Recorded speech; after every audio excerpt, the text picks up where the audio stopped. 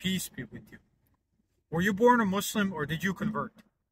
This is a question I hear often, and to me, it shows a certain level of ignorance in regard to what faith actually is, what Islam is, and what God wants from us.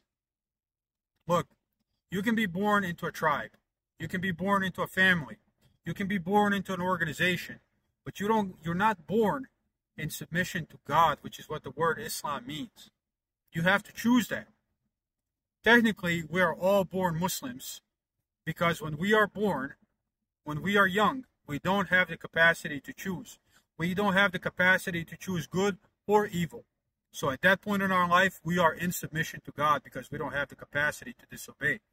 But as soon as we have the capacity to distinguish right from wrong, and if we choose wrong as a pattern of our life, if we choose disobedience to God as a pattern of our life, then God's word for us is fasik, fasikun, and we are not Muslims.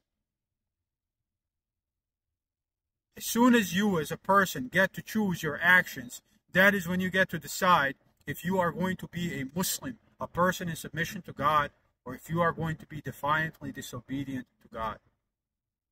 So asking somebody, did you become a Muslim or did you convert, is just simply asking them about an organization. And Islam is not an organization. It's a way of life. I think it can be misleading for people to think that they somehow have an advantage because they were born into a society where they were told that they are Muslims.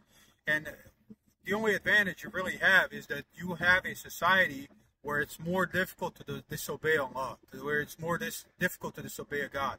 But if you choose to disobey God anyways, then you're not really choosing to be a Muslim, are you? Everybody has to make a choice. Everybody's a convert. Prophet Muhammad, peace be upon him, was a convert. All the Sahabas were converts, and every single one of us gets to make that choice. All of us are converts. Peace be with you.